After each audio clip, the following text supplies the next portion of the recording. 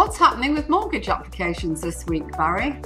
Yeah, one of the troubling things today is the fact that clients are having a difficult time getting their offers accepted.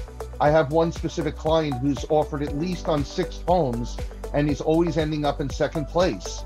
And he's in the $1 million+ price range. He's offering well above asking price, and he continually is getting pushed to the side and being in second or third place. So what is winning those offers? Sometimes it's cash, sometimes it's the size of the down payment, sometimes it's the size of the offer, and the highest offer wins. But I do have an option and a solution to hopefully remedy this. What's the solution you've come up with, Barry?